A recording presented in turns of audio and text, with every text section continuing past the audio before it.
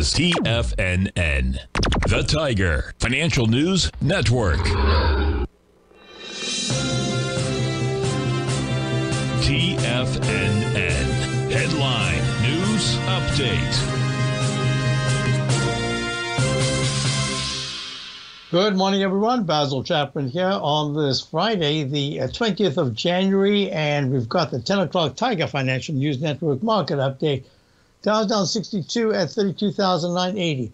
That sharp sell-off that continued into Thursday, actually continuing today, has the Dow in a sell mode, and it's getting really close to the support level that it's got to.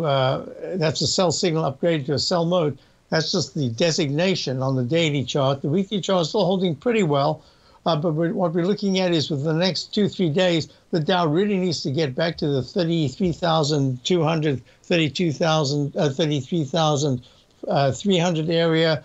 We're watching this very closely. Looking at the S&P, the S&P has pulled back from a peak D at the 200-period moving average. Nothing technically bad here. There isn't all that much strength in the stochastic at 68%, but the MACD is holding and the lines above the 14. I think there should be some kind of a rebound here. It's very important that there is one, just to say, hey, I'm getting back to that selling pressure that we had the other day. Looking at the QQQ up $1.90 at 277.04. Not bad action above the 9-period moving average. Did make that peak D that we were talking about in the Chapman wave methodology.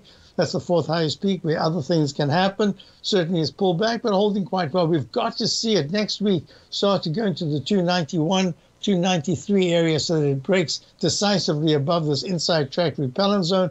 IWM is the one that we're focusing on here, holding very nicely here. It's up $1.10 at 183.13.